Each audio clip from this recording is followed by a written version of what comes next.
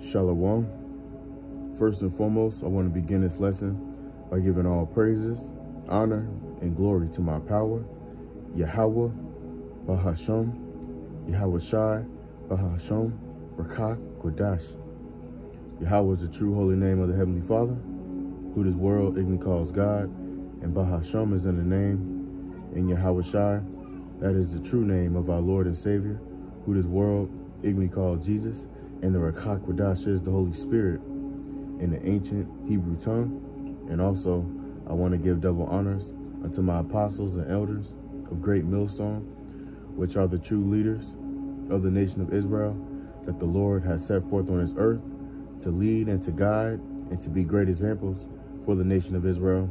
And also, I want to say shalom to the 144,000 men that are laboring in his work in all truth and in sincerity. I want to say shalom to you brothers. And also, I want to say shalom to the rest of the elect, which consists of the men, women, and children that are believing and that serving the Lord to the best of their ability. I want to say shalom. And I'm the brother Gabar from the GMS Salt, GMS West Palm Camp. And I'm coming back with another lesson through the spirit and power of Yahweh Ba'ashem Yahweh Shai, and Lord willing, the elect of the nation of Israel is edified. In this lesson, I'm going to be going in on how Juneteenth is wicked. It's not of the Bible. Nowhere in the Bible does the Lord commands us to celebrate Juneteenth. And before I begin with the precepts, I want to get a little history on the history of Juneteenth. Okay, real quick. And it's from the dictionary, okay, on Google. It says Juneteenth, a holiday celebrated on the 19th of June to commemorate the emancipation of enslaved people in the United States. The holiday was first celebrated in Texas, where on the date in 1865, in the aftermath of the Civil War, slaves were declared free under the terms of the 1862 Emancipation Proclamation. Okay, so basically, this holiday, okay, Jake celebrates this holiday, okay, under the impression, under the delusion that they're free, that they're no longer slaves. Okay, but the Bible clearly states that we're still slaves. Okay, and I want to first open up with the book of Baruch, chapter 3 and verse 8. And it reads, "Behold, we are yet this day in our captivity. So still unto this day, we're in our captivity." Okay, and as of today is June 20th, 2022. We're still slaves. Okay, we might not be under hardcore slavery like it was in the 16, 17, 1800s, early 1900s, but we still slaves. You still gotta pay your taxes. Okay, you got a social security card. You have a driver's license. And when you have these Federal Reserve notes, who's on the face of the money? That tells a lot. The so-called white man. That's another indicator that we're still slaves. All right, let's continue on. It says, "Where thou hast scattered us." Okay, because according to the curses in Deuteronomy, which I'm gonna pull out here in a few, one of the many curses that the Lord has put on us, the Lord says that we'll be scattered throughout the four corners of the earth. So we have Israelites scattered literally in every part of the world, in Russia, in China, in Iraq. Okay, any place that you can think about, the Israelites is there. And that's another indicator. It says for a reproach and a curse. Okay, and we're a curse. We're a cursed people. Okay, we're in the hoods. We're in the ghettos. We're still under these curses. And I'm going to get a few curses in the Deuteronomy. And it says, and to be subject to payments. Right, we're subject unto payments. Okay. Then the Lord says is Israel a homeborn slave? Okay. So we subject unto payments. Okay, we got to pay car payments. We got to pay for lights. We got to pay for water. We got to pay for food. You got to pay rent. You got to pay a mortgage. You got to pay car insurance. And that's another sign that we're a slave. Because in the kingdom of heaven, we're not going to be paying payments. Okay? We're not going to have to set an alarm clock and be somewhere at 7 o'clock in the morning. You have to be here. Okay? And it says, according to all the iniquities of our father, which departed from the Lord our power. And that's why we went into slavery, for our iniquity, okay, which is sin. Okay? And that's why we enslaved. That's why we gotta go to our enemies for the one of all things, for our disobedience towards the Lord. And another precept, this is Baruch 4:1. This is the book of the commandments of Yahweh and the law that endureth forever. And who is the law given to? According to Psalms, the 149 and verse 19 and 20, the Lord says the laws was given unto the Israelites. And it reads, all they that keep it shall come to life, but such as leave it shall die. And that's why our people are continuing to die. From high cholesterol, diabetes. Okay? We getting gunned down in the streets. Romans 6:23 says, for the wages of sin is death. So this is why our people are dying at an outstanding rate. Okay? I'm going to go to jump to verse 6. Baruch 4:6. You were sold to the nations, not for your destruction, but because you moved the Most High to wrath, you were delivered unto your enemies.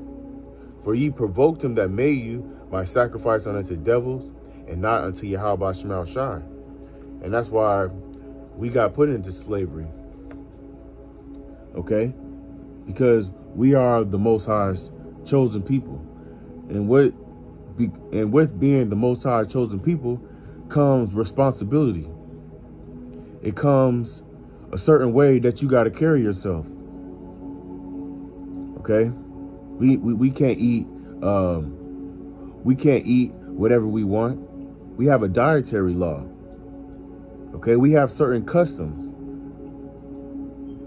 Okay? We can't be celebrating these holidays of the world, such as Juneteenth, okay, July 4th, which is coming up, which most of our people are going to be celebrating. All right. So let's go to the book of Deuteronomy.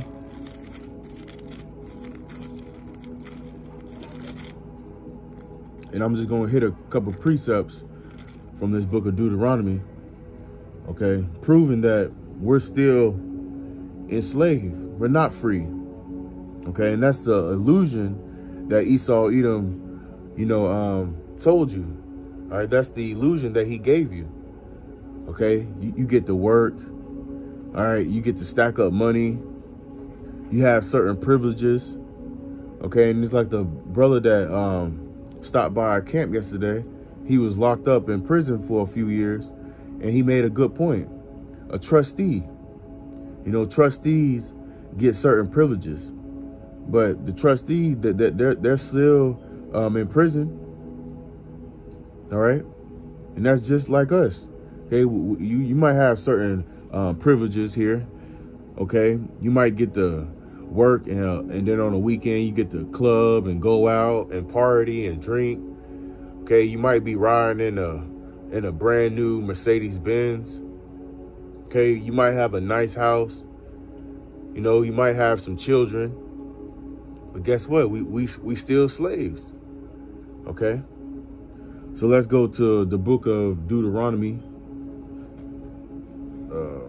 Matter of fact, before I get Deuteronomy, I want to hit this real quick. This is Haggai.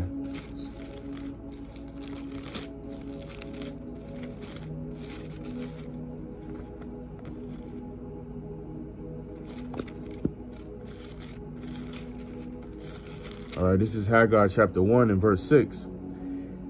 This is another precept proving that we still slaves. All right, Haggai 1 and 6. Ye have sown much and bring in little.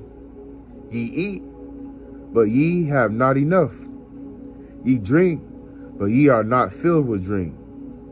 Ye clothe you, but there is none warm. And he that earneth wages to put it into a bag, and he that earneth wages to put it into a bag with holes. Okay? And why is our bag filled with holes? Going back to Baruch 3 and 8, because we subject unto payments. All right? So you might get paid every Friday, but every Friday, you know, you have a bill that you got to pay.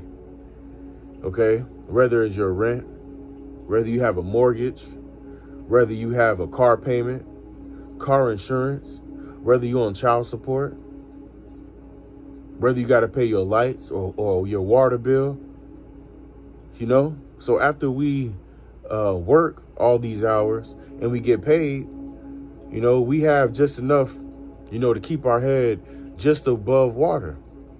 Okay? And when your head is just above water, that's not a comfortable feeling. That's an uncomfortable feeling, you know?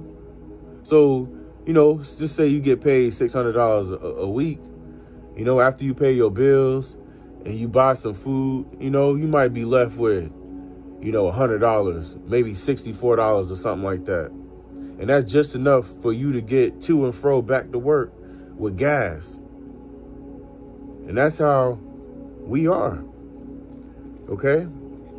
And, you know, the brothers brought out an article, you know, a week or two back, where your average American doesn't have more than $1,000 in their savings account. You know? So let's go to the book of Deuteronomy, chapter 28, starting at verse 15. And it reads, But it shall come to pass, if thou would not hearken unto the voice of the Lord thy power, to observe to do all his commandments and his statutes, which I command thee this day. So still unto this day, June 20th, 2022, we still supposed to be keeping the law, statutes, commandments. Okay, can we keep the commandments all the way 100%? No. But we supposed to be keeping the laws unto the best of our ability. Okay, there's some laws that you can keep, such as not eating pork, crab, shrimp, lobster, not celebrating these holidays of the world, which is really hell days. Okay, such as Christmas. Christmas is against the Bible.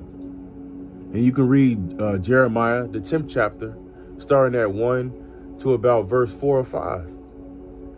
That describes Christmases in the Bible. Okay, another thing is your birthday. Nowhere in the Bible did the Messiah celebrate his birthday, or any of our forefathers, such as Abraham, Isaac, and Jacob. All right, Moses, Job. All right, I believe that was Job where he said, "Curse the day that I was born." So none of our forefathers, all right, celebrated these holidays, man. Okay, and let's get a precept real quick. Let's go to the book of Romans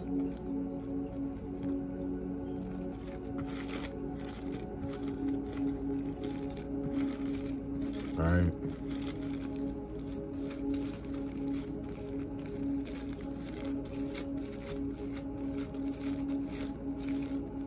All right, this is Romans chapter 15 and verse 4. For whatsoever things were written aforetime were written for our learning. So this Bible, the Holy Bible, the King James 16:11 Bible, these things that's written in this scripture was here so we can learn. All right. And I want to look up this word learn real quick. So give me a minute. All right. This is learn from the dictionary.com. Learn. And it says gain or acquire knowledge or skill in. It says gain an understanding of. Okay, to take in, to grasp. All right, apply oneself to. So these scriptures was here so we can apply them. Okay, and if finish off, it says that we through patience and comfort of the scriptures might have hope. And this is where our hope lies in. Okay, not in Juneteenth. Okay, not in the so-called white man. Not in America. Okay, because America, as we know, is gone. Okay, America is circling the drain. Okay, your gas price is not going to go back to $1 or $2 anymore. Those days is long gone. Okay, America is on its way out. The Lord is about to plague this place, and that's why you got to depart. Okay, as it says in Micah. Okay, come up out of the ways of this place. Okay. Your enemy has told you that you're free. But the best slave is the slave that thinks that he's not a slave. All right. And like it says in Ecclesiastes, surely oppression maketh the wise man mad. Okay. And we mad in righteousness. Okay. We're not taking vengeance into our own hands. No, vengeance is of the Lord. So we waiting upon Yahweh Ba'Shem Shai to come back and to redeem us. Let's go to Micah real quick. Then I'm going to go back to Deuteronomy. This is Micah chapter 2 and 10. Arise ye and depart. Depart spiritually. Come up out of this place. All right. Because what did Hosea say? All right. The book of Hosea, man. Hosea chapter 4 and 1. Hear ye the word of Yahweh Ba'Shem Shai, ye children of Israel. So we supposed to hear this word. Not only hear, but we supposed to apply this word. It says, for the Lord has a controversy with the inhabitants of the land. So the Lord has a problem with America. The Lord has beef. Okay, and anybody that's joint with this world, you're going to be destroyed. As it says in Proverbs 11:21, though hand join in hand, the wicked shall not be unpunished. So if you're joined with this place spiritually, okay, you in the spirit of America, okay, celebrating Juneteenth, celebrating July 4th. Guess what? You're spiritually taking on. You're spiritually an Edomite. Okay, John 8 and 44 says, ye are of your father the devil, and the lust thereof ye shall do. So we supposed to come up out of this place spiritually. Okay, come back into your heritage. All right, like it says in Jeremiah 6 and 16. All right, and I'm gonna get that, Lord willing. And it says, because there is no truth, right? There is no truth. Okay, our people still calling themselves black. Ain't nobody on the face of the earth black. Right? We are different shades of brown. All right, the blacks, Hispanic, and Native Americans. We the same people. All right. We might be different shades of brown. One might be a little lighter. One might be darker. But we the same people. It says there's no truth, no mercy, nor knowledge of Yahweh Shema Shai in the land. And who the only people in the land that has the knowledge? Is the men that Yahweh Shema Shai has set forth. All right. Amos 3 and 7. The Lord will reveal his secrets unto his servants, the prophets. So the prophets got the truth, and they going out to the highways and byways, and they spreading this truth. Okay, and then you have the innumerable multitude what's going to believe. All right, let's finish off with Micah 2 and 10. Arise ye and depart, for this is not your rest. Right, and this is not our place of comfort. All right, this is the so-called white man's kingdom. All right, this is his heaven. You know? And it says, because it is polluted, it shall destroy you, even with a sore destruction. Okay, and how is this place polluted? By the philosophies. All right? The wine. Esau, he's spreading that madness. Okay? Plantation Christianity, how people believe that the Lord's name is Jesus. They believe that he's a so-called white man. All right, our people believe that the skin color don't even matter, even though it's recorded in the scriptures. Our people believe that the white man can be saved. So this place is destined for destruction. All right. And anybody that's with this place spiritually, okay, you want to stay in America, guess what? The Lord gonna leave you here, and he gonna melt you. You know? Let me get that precept.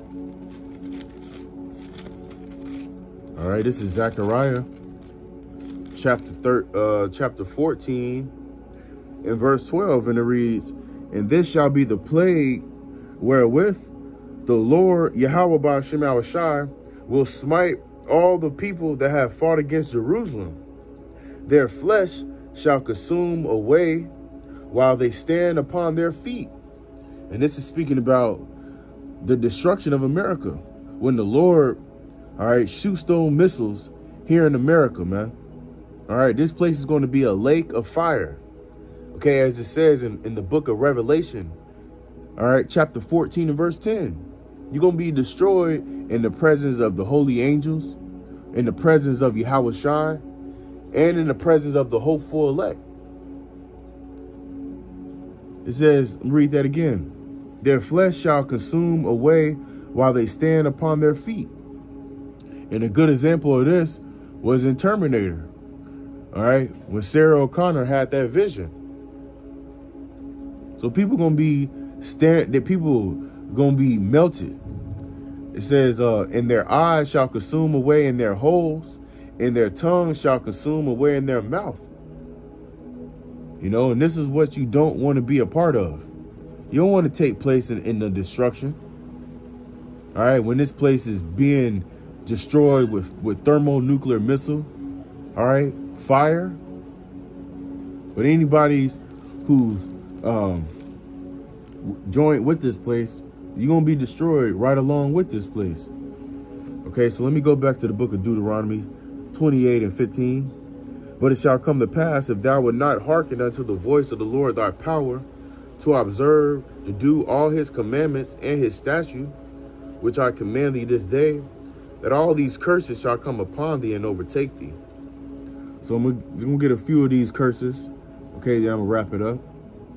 So let's go to let's jump to Deuteronomy 28 and 48. And it reads, therefore shalt thou serve thy enemies, which the Lord shall send against thee, in hunger, and in thirst, and in nakedness, and in the want of all things.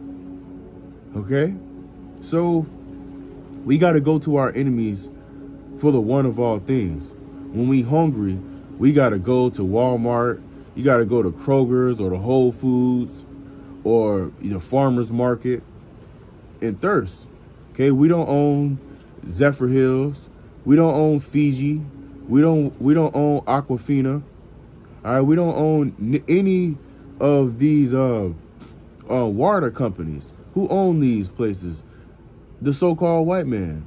Okay, even when you got to get juice, all right, we don't own Welsh Juice.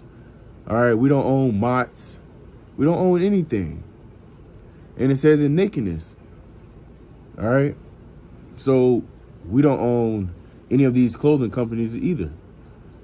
Tommy Hilfiger, all right, Puma, Champion, Polo, all right, Balenciaga, Gucci, Louis Vuitton, Nike, Adidas. We don't own any of these places. All right, and it says, he shall put a yoke of iron upon thy neck until he have destroyed thee. Okay, so that yoke of iron is not upon our neck right now. And that means that we've been destroyed as a people. So now, Esau, he don't have to keep a yoke of iron upon our neck. All right, that's because our people are destroyed. Okay, they out celebrating Juneteenth, believing that they free. So Esau, Edom, he don't have to put a yoke of iron upon our neck. Okay, and it's just like a dog. Okay, when you have a dog, you have to break that dog in. Okay, when it's a puppy, you want to take him for a walk. What that puppy doing? Be trying to fight you, be trying to bite on the leash. Okay, but after a while, that puppy gets used to that leash. Okay? And then eventually, you can walk a dog and you don't need a leash upon its neck. Why? Because it's been broken in, it's been trained. Okay, and that's how our people are. All right? So let's go to Deuteronomy 28 and 54.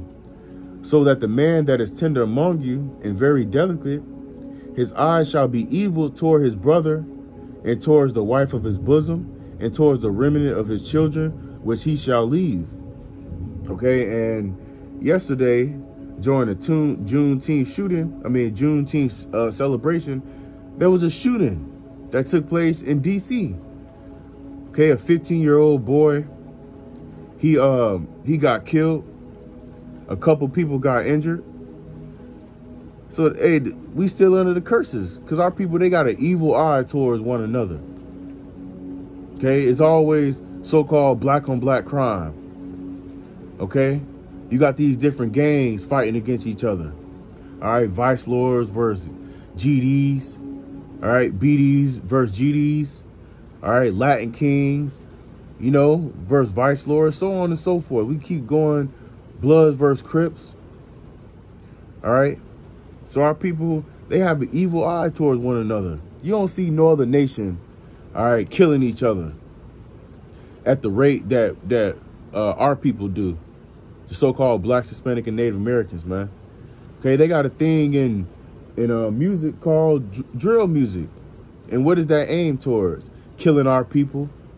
You know, I'm gonna go ride on this nigga. You know. But you don't never see our people, you know, coming in that same energy and that same spirit towards Esau, Edom. All right? And close out with this. This is Deuteronomy 28 and verse 68, and it reads, bear with me 1 second. All right, Deuteronomy 28 and 68. And the Lord Yahweh shall bring thee into Egypt again with ships, by the way whereof I spake unto thee. And what does Egypt mean? Okay, the book of Exodus tells you that Egypt is synonymous for the house of bondage. And this is modern day Egypt. It tells you that in the book of Revelation. All right, let me get that real quick. This is Revelation 11 and 8. And the dead bodies shall lie in the street of the great city. And those dead bodies is talking about spiritually. Okay, because the book of John, chapter 6.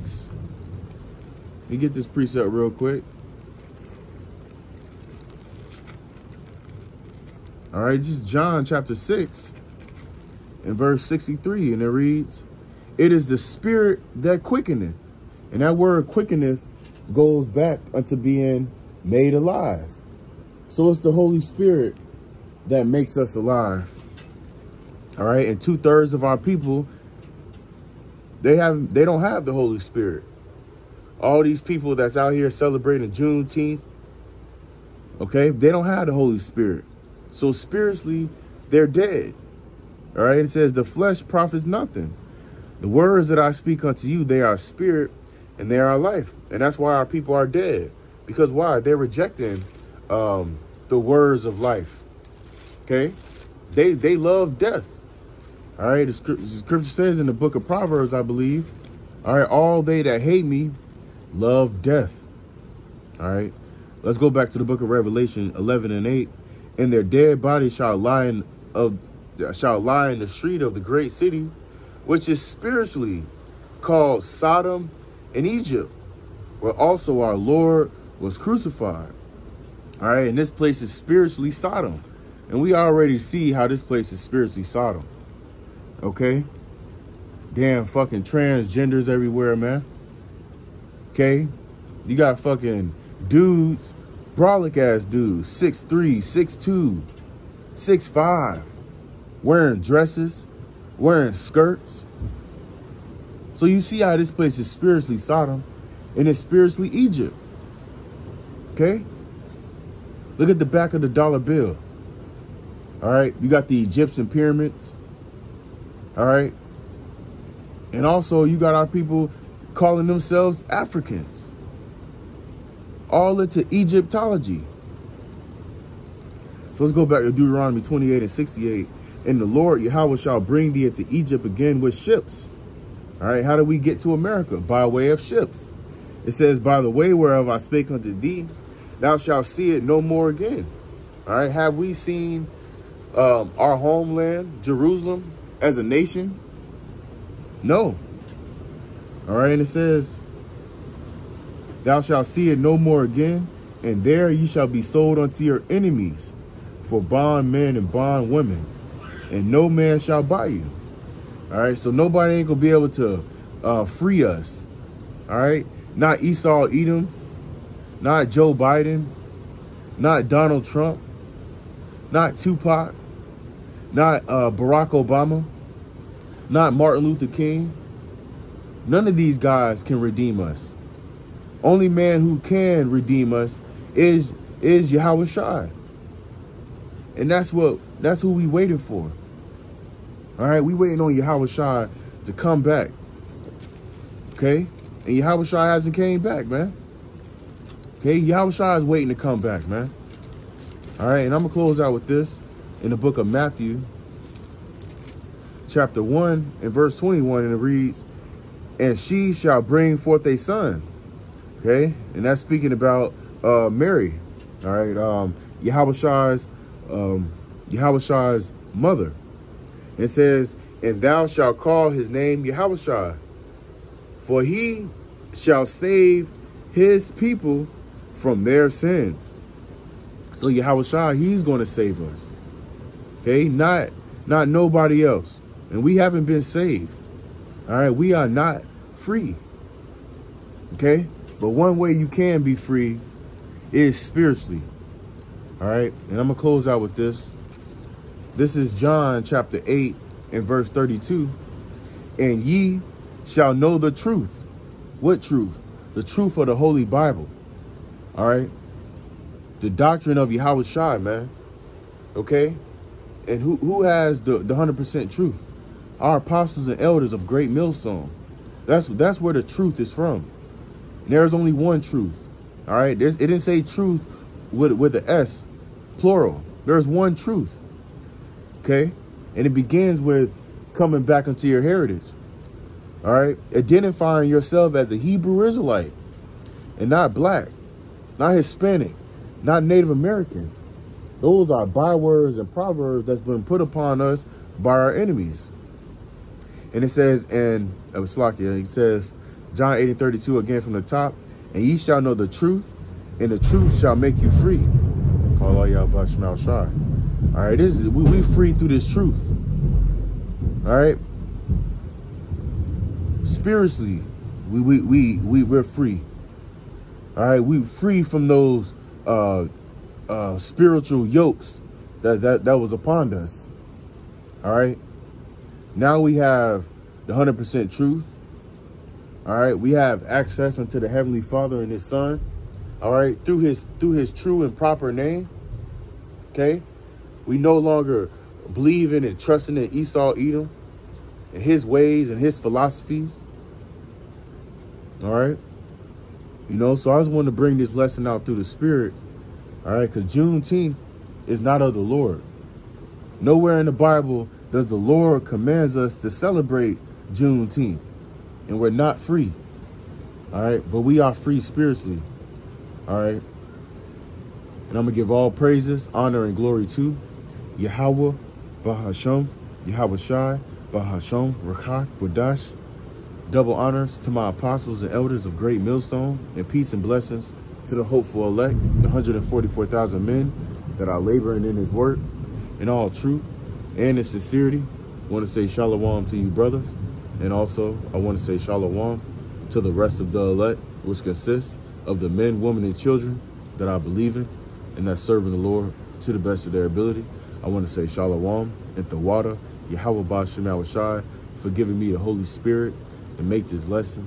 Lord willing, until the next lesson, I'm going to say shalom and a ba ba ba. DTA, Kwam Yashalom.